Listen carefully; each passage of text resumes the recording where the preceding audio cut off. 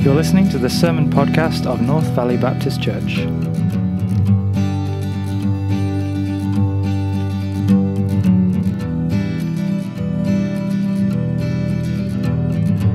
This week's message is preached by Pastor Scott McGrady.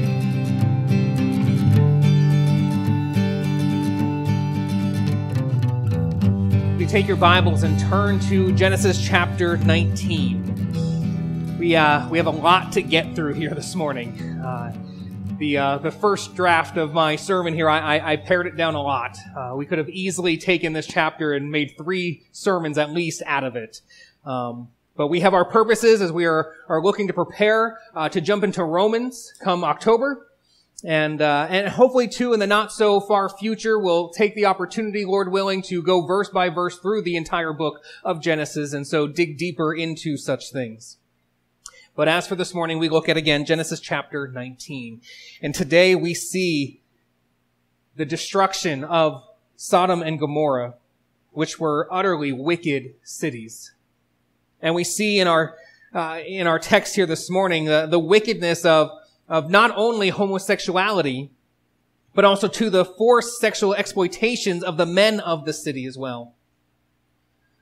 And what we saw is God was going to destroy these cities, as Nate went over last week, because the outcry against Sodom and Gomorrah is great, and their sin is very grave. As we think this morning about God's wrath, I want us to think also, too, of the patience of God. He is patient. He is long-suffering with the sins of mankind for His purposes. And for His purposes, He has set limits on His patience, when He will then cause His looming judgment to fall.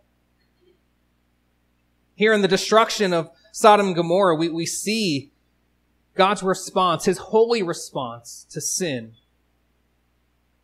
But let us not move too quickly beyond what Nate went over last week. We see that for the sake of the righteous, God was willing to hold back His wrath. He was willing to show patience. And we know from 2 Peter that His patience means salvation. And that by His patience, all His elect will come to repentance. Even from the start, God, having planned to save a people for Himself in sending Christ as a payment for their sins, He did not let His judgment fall on mankind immediately. He held back His infinite wrath to bring about salvation, to pour His wrath out on Christ in the place of those He saves. We read, for instance, in Romans chapter 3, verses 23 to 26. It says, "For all have sinned and fall short of the glory of God, and are justified by His grace as a gift, through the redemption that is in Christ Jesus, whom God put forward as a propitiation," or you could say as a satisfaction, "by His blood, to be received by faith. This was to show God's righteousness, because in His divine forbearance He had passed over former sins. It was to show His righteousness at the present time, so that He might be just and the justifier of the one who has faith in Jesus." And we'll dive into that further, Lord willing, when we get into Romans. But here in Genesis 19, God had determined for His patience to run out for Sodom and Gomorrah and the surrounding cities in that valley. And these are a warning for all who would persist in rebellion against their Creator. We read in the book of Jude, verse 7, "Just as Sodom and Gomorrah and the surrounding cities, which likewise indulged in sexual immorality and pursued unnatural desire, serve as an example by undergoing a punishment of eternal fire." So as we think of this passage, remember what Nate went over last week in chapter 18. There we saw 3 men appear to Abraham. And as Nate rightly pointed out, we see actually in the first verse of our passage for this morning that 2 of those 3 were actually angels. And though it would seem that Abraham was not aware of whose presence he was in, at least right away, it would come to be clear that one of those 3 was actually a theophany, was a manifestation of Yahweh Himself, of the one true God. And there, as Nate went over, we see again the promise of a child reiterated to Abraham and Sarah. And like we saw the week before, this was again met with the response of laughter because of the absurdity of the thought of a 90-year-old woman having a child. A woman who in her entire life was never able to have children. Although this time the laughter didn't come from Abraham, it came from Sarah herself. And the Lord called her out on it, and yet we see her deny it. But that raised the question that we see there in the text that Nate went over last week. The question was, is anything too hard for the Lord? And the obvious answer to that rhetorical question is what? No. There is nothing that is too hard for him. He does all he pleases to do. And then it was at that point that the two angels and the Lord headed off to Sodom. And the Lord revealed to Abraham what he was about to do, which was destroy Sodom and Gomorrah because of the wickedness of the city. And Abraham interceded for Sodom. And as we saw last week, he asked God if he would spare the city for the sake of 50 righteous people. And God said that he would. But if he could not find 50, Abraham pleaded, would you spare the city for 45 righteous people? And God said he would. So Abraham said, well, what about for 30? 20? 10? And for the sake of 10 righteous people, God would spare Sodom and Gomorrah.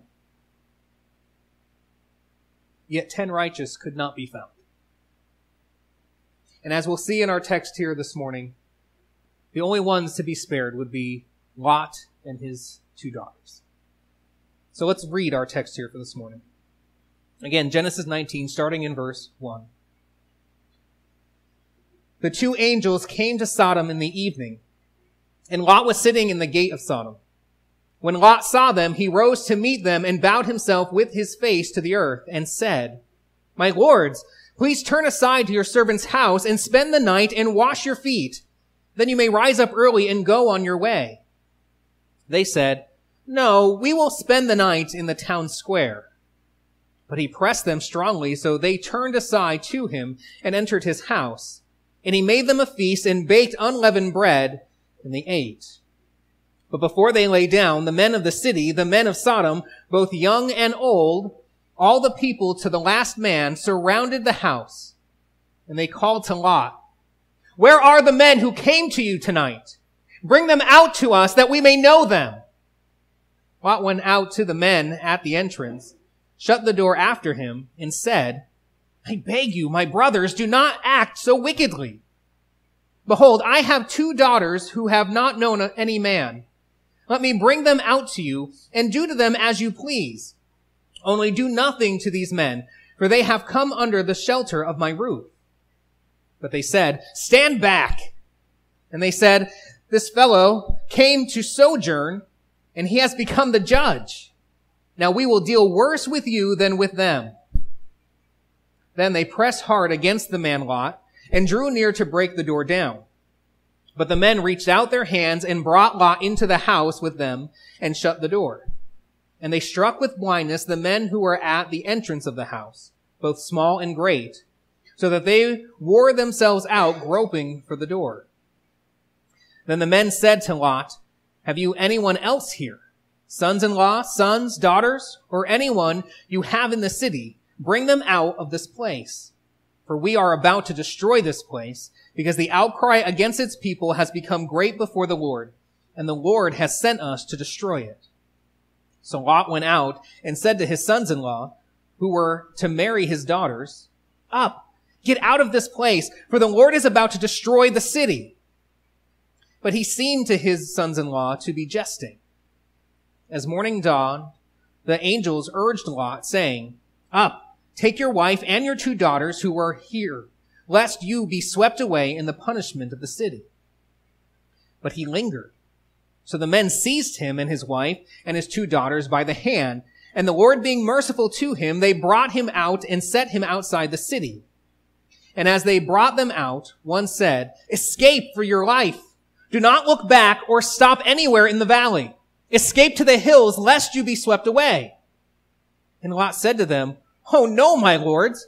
Behold, your servant has found favor in your sight, and you have shown me great kindness in saving my life. But I cannot escape to the hills, lest the disaster overtake me and I die. Behold, this city is near enough to flee to, and it is a little one.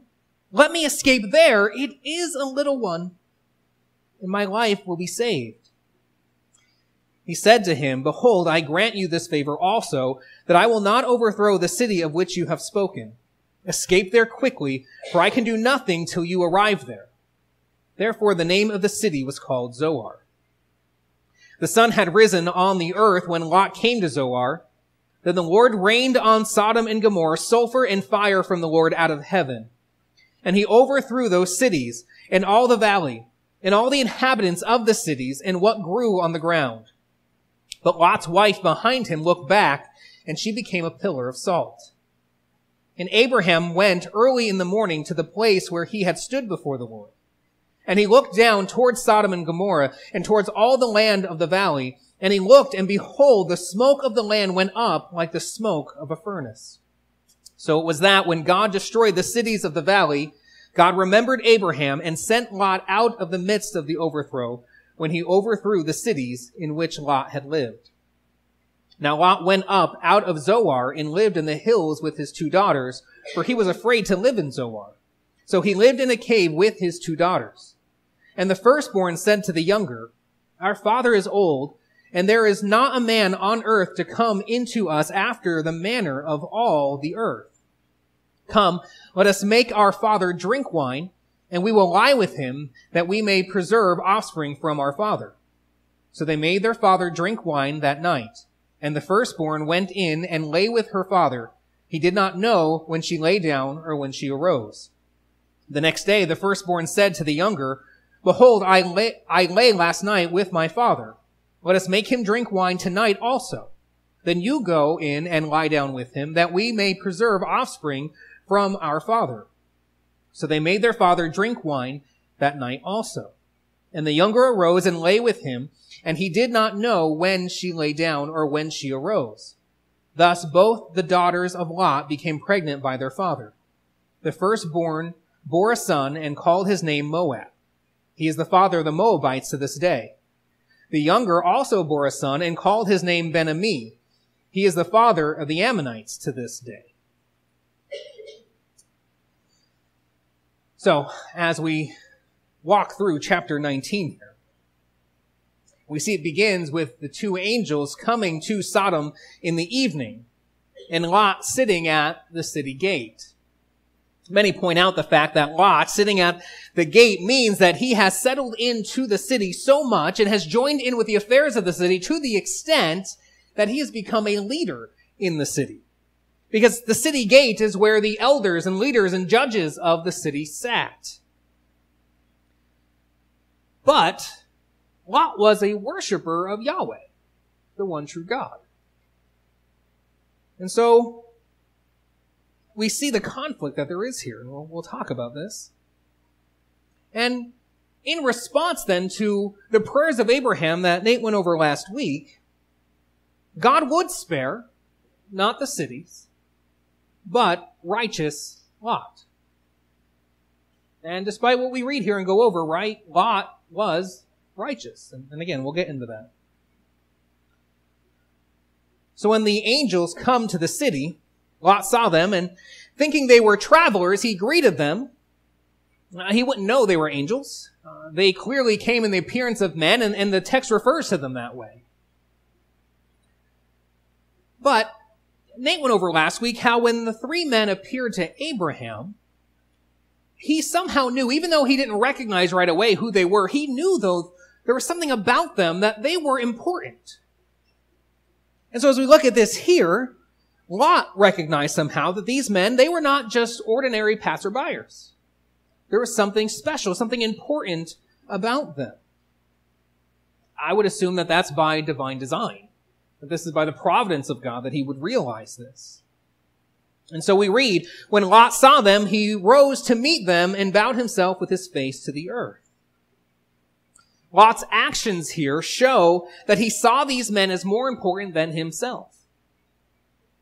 He refers to them as lords and sirs, which again is a title of importance, of reverence. And he bows himself before them. Verse 2 we read that Lot said, "My lords, please turn aside to your servant's house and spend the night and wash your feet. Then you may rise up early and go on your way." They said, "No, we will spend the night in the town square." Now we see here, for these travelers, Lot seeks to show them hospitality. And some suggest their declining of his hospitality was a polite gesture. I don't know if that's the case or not, but we see, though, at the time, and in that climate of that place, it would have not been unusual for travelers to spend the night in the streets. But the problem is, Lot knew how unsafe that would be for anyone to do in Sodom. He knew how wicked the city was. And so he insisted that they spend the night at his home. And so they comply to this and they go. And Lot urges them with this, saying that they can eat and they can wash their feet and then they should leave first thing in the morning. Because really, the longer you stay in Sodom, the more in danger you're in. And that becomes clear even as we go through the text here. Now, agreeing to host these men, and they agreeing to stay, culturally, they bind themselves to one another. In agreeing to host them, Lot is binding himself to these men in promising then to take care of them and protect them. And these men agreeing to the hospitality are promising not to take advantage of that hospitality and so not to harm Lot or his family. And even as we read how Lot prepares a meal for them, there may have even in that be a sense of danger. With the meal he prepares, he makes unleavened bread. Now, Moses' original audience in writing this would have been those who just came through the Exodus, just came out of Egypt, and so had the Passover meal in which they had unleavened bread. And why did they have unleavened bread? Well, one reason is because they didn't have time for the bread to rise.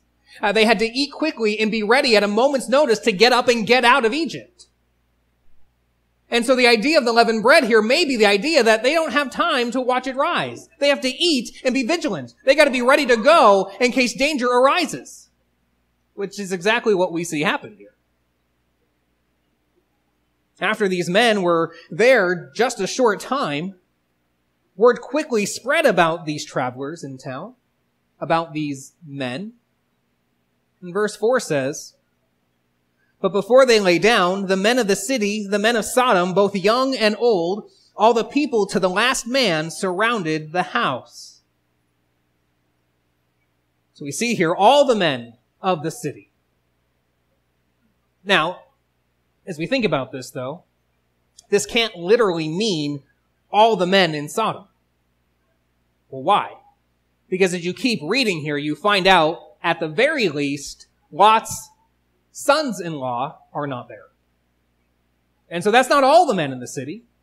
And so it's likely, too, this isn't trying to refer to every man, but it's the idea that virtually every man is there, and every man that would at least represent every part of the city. We see other translations have, instead of what the English Standard Version says here, when it says to the last man, others say from every quarter, or you could say every end. So it's representative of every part of the city. And everyone who came to surround the house included young and old. And what were the men of the city there to do? Well, you see in verse 5. "And they called to Lot, 'Where are the men who came to you tonight? Bring them out to us that we may know them.'" And what does it mean that they want to know them? Well, if you've read Genesis before and followed the text from the beginning of the book, you would know exactly what is in reference here. They want to know these men, like we read in Genesis chapter 4, verse 1, that Adam knew his wife Eve. all these men from all over the city, making up much of the city, they were there looking to have homosexual relationships with these men. And not only that, but this mob was looking to rape the two men in Lot's home. Now, over the years, and even not all that recent as well, there have been many who have written to try and show that any homosexual act is not what's in view here in this text. And the mob wanted to literally know these men. They wanted to identify them and understand who they were. And so maybe it's out of a lack of trust that Lot would come later and say, this is a wicked thing you're doing. But clearly, as you look at this is not what's in view here. And there are those who have gone to great lengths to try and argue and try and prove that the Bible does not see homosexuality as a sin. But brothers and sisters, a plain reading of the text in its context just will not allow for us to see anything else. And people can play word games here in Genesis, and they can make all kinds of attempts, exegetical jumping jacks to make the text say what they want it to say. But the Bible is clear in what it says. And so therefore, too, we must also be clear. We must speak clearly about sin. Just as in any case, with any sin, whether it's any form of fornication or deceit or hatred, pride, greed, idolatry, we must speak of it as the Bible speaks of it. And we see when it comes to homosexuality, the Bible says in Leviticus that homosexuality is an abomination before the Lord. And the word abomination can mean disgust or abhorrent before the Lord. That's how Scripture speaks of it. And we have to understand what the Bible teaches about this sin and all sin. Each and every one of our sins is an infinite offense, treason against the God who owns our lives. To water down sin, to speak softly of the things the Bible speaks blatantly on, is to muddy the gospel and is to rob God of the glory of His saving power. Because if He just saves us from mistakes, if it's just the fact that we're not too bad, we're not perfect. If it's just imperfections that He saves us from, what cost is that? But if He saves us from an infinite wrath, if He saves us from the enslavement of wickedness, then it must only be God who can save us. And so it is only the cowardly who will not call sin sin and speak of any sin as the Bible speaks of it.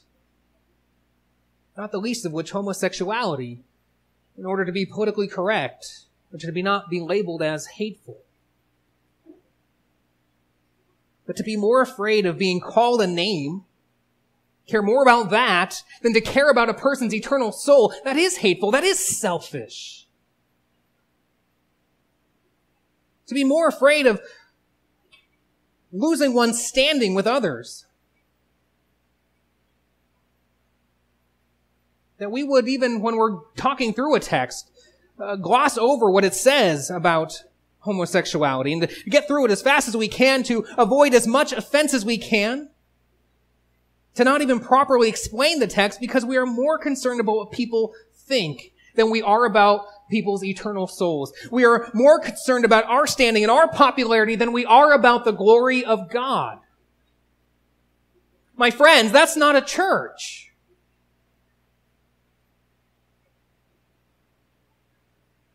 I really would want to take more time on this, and I think it's worth it, but we'll save some of this for when we get to Romans chapter 1. And listen, I'm not talking about that as we proclaim the gospel, as we share with others, as we teach God's word, I'm not talking about being a jerk. I'm not talking about being hateful and being angry with people. I'm talking about loving people. and therefore speaking the truth in love. But to speak the truth in love, we have to speak the truth. It's not loving to sugarcoat the truth or tell half-truths. It's not loving at all. And then how do we get to the gospel and what the gospel truly is, which is God saving sinners from the eternal punishment of their sin? We have to make the gospel about something else if we don't speak of sin as the scriptures speak of sin.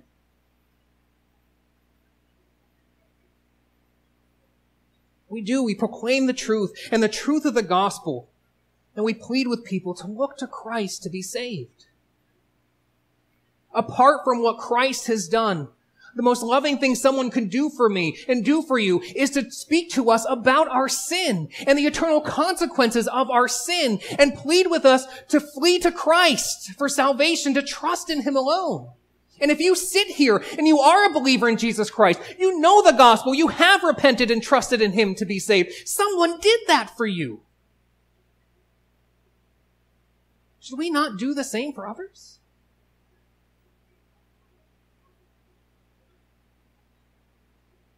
We must speak as the scriptures speak. We must point out how sinful sin really is and plead with people to trust in Jesus Christ, to trust in Him to be saved, because the wrath of God is real. We read in Romans chapter 1, verses 18 to 20. For the wrath of God is revealed from heaven against all ungodliness and unrighteousness of men, who by their unrighteousness suppress the truth. For what can be known about God is plain to them, because God has shown it to them. For His invisible attributes, namely His eternal power and divine nature, have been clearly perceived ever since the creation of the world in the things that have been made. So they are without excuse. They're without excuse. No one will stand before God on Judgment Day and say, I didn't know, or I thought. All will stand with their mouths shut before the great and holy Judge.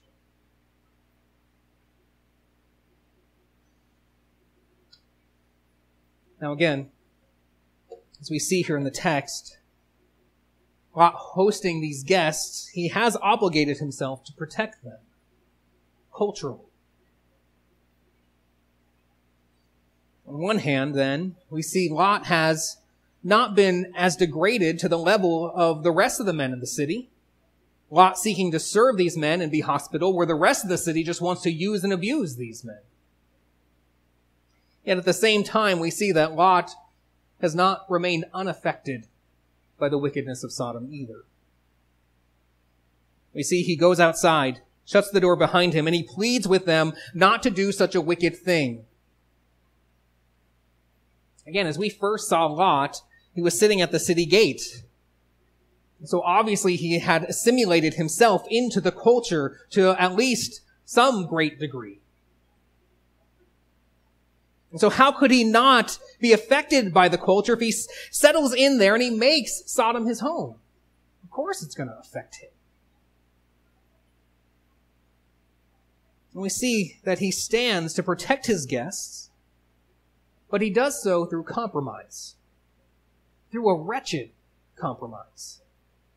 He pleads for the mob not to do such a wicked thing with his two guests, and in order to stop them, he offers them this alternative that in some ways is more wicked. Verse 8 says, "Behold, I have two daughters who have not known any man. Let me bring them out to you, and do to them as you please. Only do nothing to these men, for they have come under the shelter of my roof." He'd rather keep to the cultural contract and show himself as a virtuous host than to hold up his obligations as a father. As the man of his home, he's obligated to protect the most vulnerable in his home. As a father, he was to protect his daughters. So really, this is disgusting. Lot pleads with the Sodomites like he's one of them. He calls them brothers. He thought he had made himself one of them. And in some ways he did. As he clearly has been influenced by the Sodomites, at least a lot more than they've been influenced by him. How many times have Christians put themselves in compromising situations and in places of temptation under the guise of sharing the gospel and influencing unbelievers? All the while, they were really the ones who were influenced.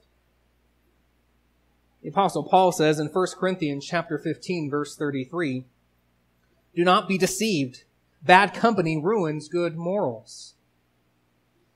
We need to be careful about the influences in our lives. Now, I'm not meaning to say that we should never be around unbelievers. I'm not saying that we shouldn't befriend unbelievers and be around unbelieving family. That's not what I'm saying. Even just for the sake of evangelism, that's not what I'm saying. But we should be careful who we do spend the great majority of our time with, and in what situations we put ourselves in. We need to be careful of and aware of what influences us. And so make sure that we are spending a great deal of our time with our church family, with other believers, so that we can encourage one another, hold each other accountable, instruct each other in God's word, that we would influence one another unto Christ-likeness. Now, Lot's offer of a wicked alternative, that actually didn't matter to these men who were bent on fulfilling their conquest of homosexual lust. Which, by the way, then, we should recognize the power of lust, whatever our lust may be. The lusts of the flesh have a controlling, enslaving drive demanding to be fulfilled and can push us to all depths of evil.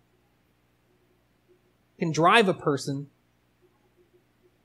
And so, my friend, as a follower of Jesus Christ, if you find any sort of lust in you, you should be seeking to put it to death and understand the dangers and the power of unchecked lust in your life. Sin is deadly. John Owen said that we better be killing sin or else it'll be killing us. He's right. Now, clearly, again, Lot has had little to no influence on these men of the city. As they say, this fellow came to sojourn and he has become the judge. And they're suggesting that Lot, calling their actions wicked, was just a self-righteous judgment of a snobby outsider. So they didn't see him really as one of them. No, they just saw him as a snotty carpetbagger. That's it. And they said, "Now we will deal worse with you than with them." And the mob moved to force their way past Lot to break down the door. And it's at this point there in verse 10 that Lot's guests reveal who, or maybe we could say what, they really were. They graciously grab Lot from outside, pull him in, shut the door behind him, and then they struck every man at the entrance with blindness so that they could not find the door. Then the angels ask Lot if he has any other family in the city, and if so, to get them out. And that's when they reveal their intentions. They say, "The Lord has sent us to destroy it." And there's an urgency to their words. The Hebrew word for destroy here is the same word used for the destruction of the flood earlier in Genesis. This judgment on Sodom will be a destruction that will completely wipe out the city and everyone in it under the burning wrath of God. If Lot got other family in the city, he had to act now to get them out. And the reason for destroying the city was, as God told Abraham earlier, because the outcry against its people has become great before the Lord. Because it was such a wicked place that there was a cry for justice, a demand for judgment against its people. So Lot goes to his sons-in-law, those who were the men who were betrothed to his daughters. But they didn't take him seriously. They just couldn't comprehend the seriousness or the fact that the Lord would do such a thing. I mean, what's so bad about Sodom? I mean, sure, it's not perfect, but does it really deserve to be utterly destroyed? I mean, come on now. There are people that when you talk to them about God's wrath and God's wrath against them, that they will not take it seriously.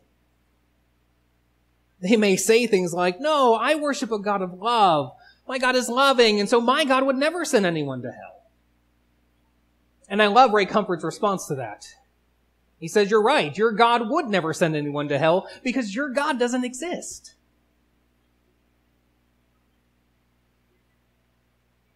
But there are those, the majority of people, as we see, the proverb says that most men will declare their own righteousness in their hearts.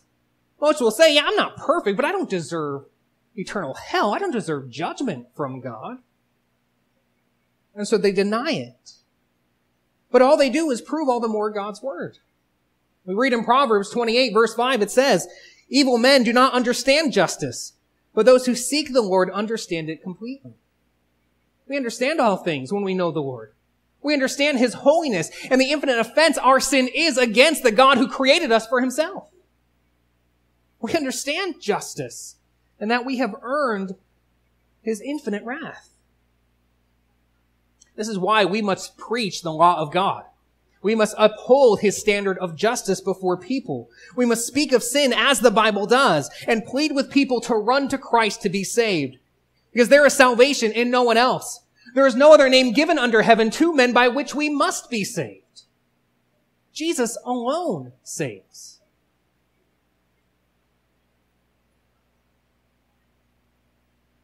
Then in verse 15, when morning began to dawn, the angels urged Lot to get out with his wife and daughters so that they would not be swept away in the judgment. And so what did they do? We read there in verse 16, it says, but he lingered. Or you could say he tarried. Lot waited.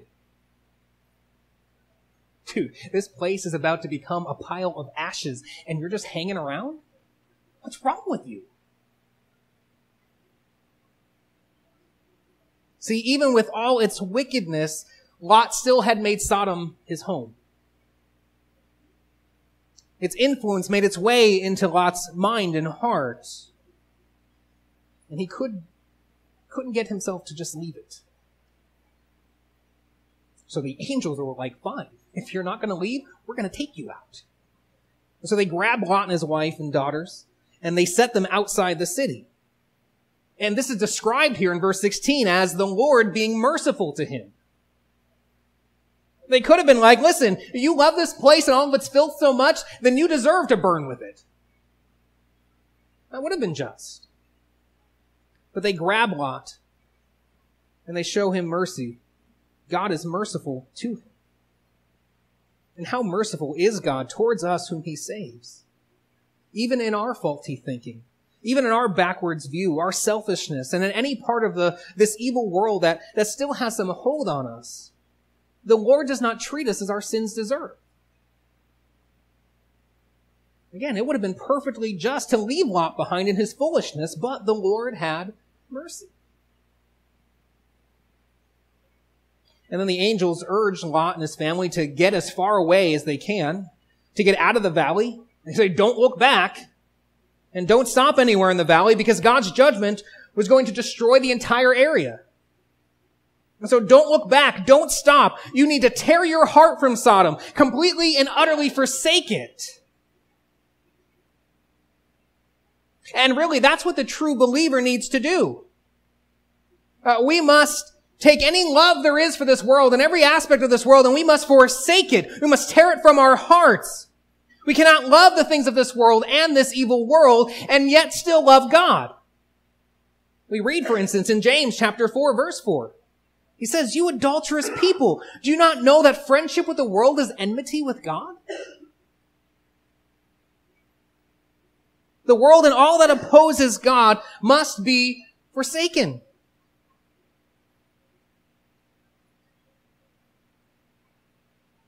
The angel tells Lot to escape to the mountains in verse 19.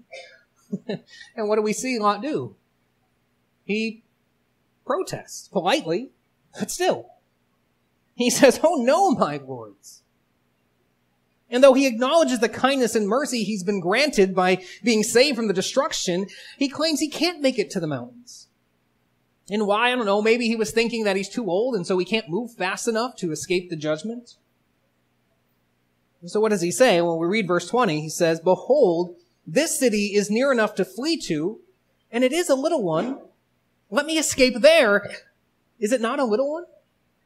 And my life will be saved."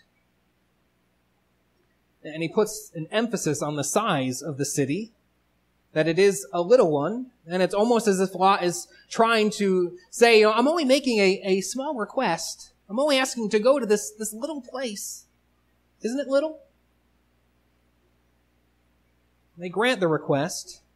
They won't overthrow that place if Lot goes there. And so too then that city became known as Zoar, which means little.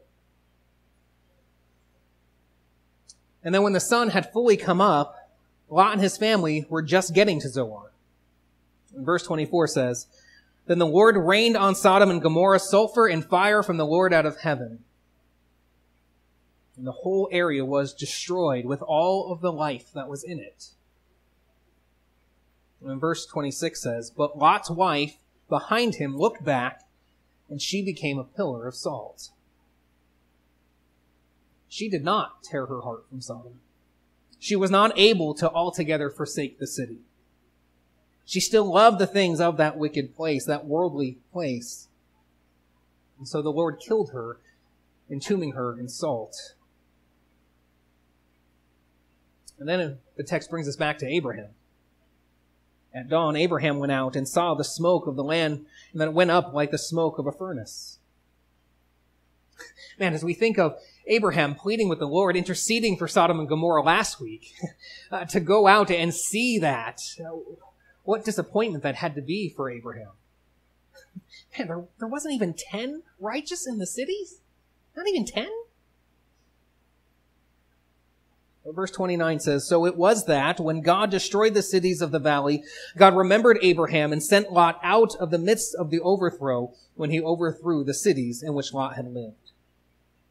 In response to Abraham's prayers, God did spare the righteous. Because Lot was righteous. He was. He was weak. He was immature in his faith. But we see there was a difference between him and the Sodomites. Although, maybe a small difference. And clearly his righteousness, though, was not his own. But this was that righteousness that is by faith. We know this for sure, because how does the Apostle Peter speak of Lot? We read in 2 Peter chapter 2, verses 7 to 9. "And if he rescued righteous Lot, greatly distressed by the sensual conduct of the wicked, for as that righteous man lived among them day after day, he was tormenting his righteous soul over their lawless deeds that he saw and heard."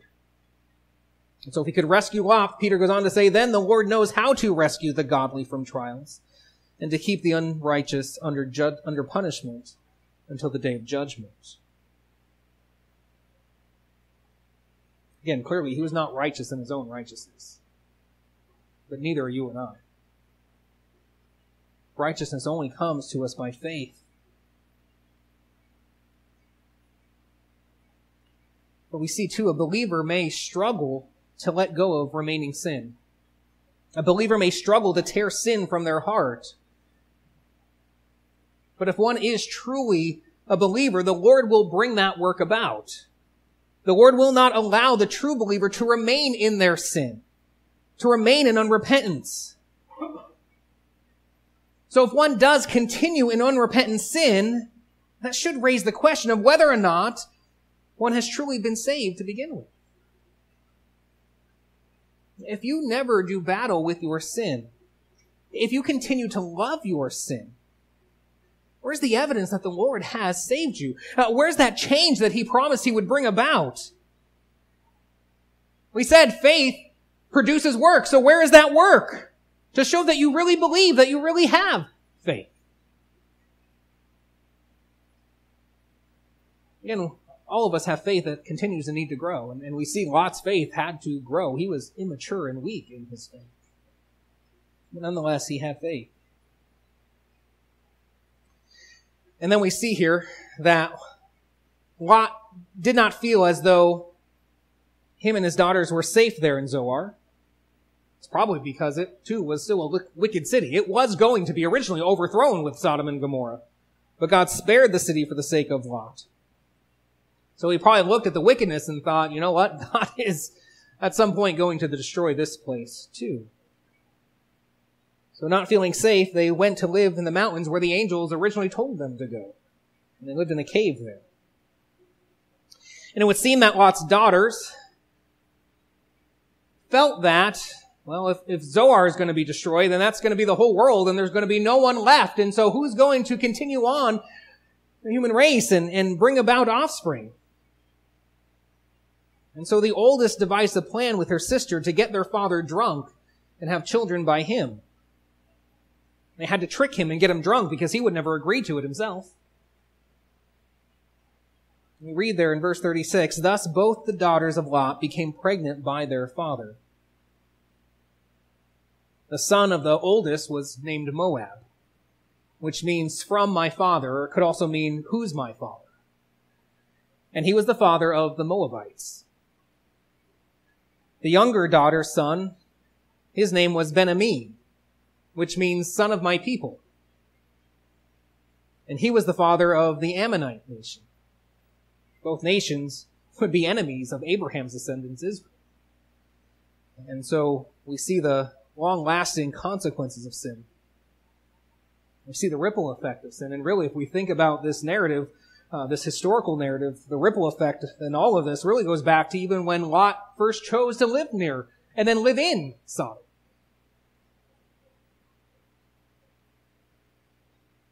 Friends, sin is wicked. Sin is deadly.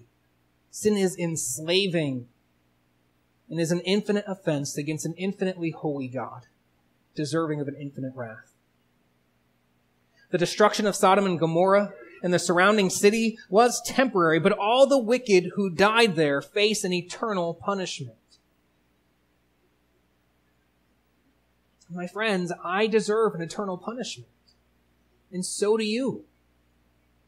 And how do I know you deserve an eternal punishment? Because the Bible tells me. We'll see that when we go through Romans. We are all sinners from conception in our first father, Adam. And as sinners, we sin. We've broken God's law. We've earned his wrath. But the grace of God is such that no matter our sin, no matter its magnitude, no matter its prevalence in our lives, there is forgiveness and freedom in Jesus Christ. For all who are in Jesus Christ, all who trust in him alone to save them, he has stored up righteousness in his righteous, perfect life. He has met the righteous demands of God's law for sinners in his death. And because of the righteousness he has stored up, he has risen again. And he is alive. He has paid for all of our sins, past, present, and future. We who believe, we have this salvation in him alone. My friends, without him, we are all condemned sinners in of ourselves before a holy God. We read in 1 Corinthians chapter 6, verses 9 to 11, Paul says, or do you not know that the unrighteous will not inherit the kingdom of God? Do not be deceived, neither the sexually immoral, nor idolaters, nor adulterers, nor men who practice homosexuality, nor thieves, nor the greedy, nor drunkards, nor rivalers, nor swindlers will inherit the kingdom of God. And such were some of you. So Paul says to the Corinthians, such were some of you. Were some of you. Not you are, you were. Because when you came to Jesus Christ, you are no longer who you used to be. You are born again. There's been the circumcision of your heart that is done only by Christ, not with human hands. We are no longer who we used to be. So my friends, let me ask you, do you find yourself in this list? You do. All of us do. You may say, no, I've not done those things. I'm not an adulterer. My friends, Jesus said, if you even look with lust, you've committed adultery in your heart.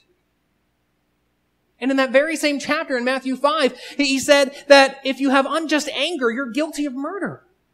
Because again, God's standard is so high. He does not just judge our outward actions. He judges the condition and intents of our hearts. Because he is that holy. So which one of us can stand? Have you ever been greedy? Have you ever wanted what you did not have and been ungrateful for what you did have? My friend, each one of us are in this list. None of us deserve to inherit the kingdom of God. And we will not in of ourselves, no matter how hard we work to be good. We cannot make up for our sin. But what does Paul go on to say? But you were washed, you were sanctified, you were justified in the name of Jesus Christ and by the Spirit of God. Because of the work of Jesus and the power of the Holy Spirit, who all turn to Jesus Christ alone for salvation, are saved. And we are changed. But we're no longer who we used to be.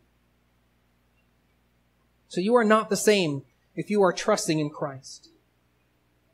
God is holy. And being holy, his wrath against sin is real. And so if you are not trusting in Christ, if you've been trusting in anything of yourself, I plead with you, turn from trusting in anything of yourself. Repent of thinking of yourself as good and instead flee to Jesus. Trust in him alone. And whoever trusts in Jesus Christ will be saved. There's only salvation in Christ and in Christ alone. My friends, trust in him today. Do not wait. Believe upon the Lord Jesus Christ and you will be saved. Let's pray. Thank you for listening to the sermon podcast of North Valley Baptist Church. For the complete sermon archive and more information about the church, please go to visitnvbc.com.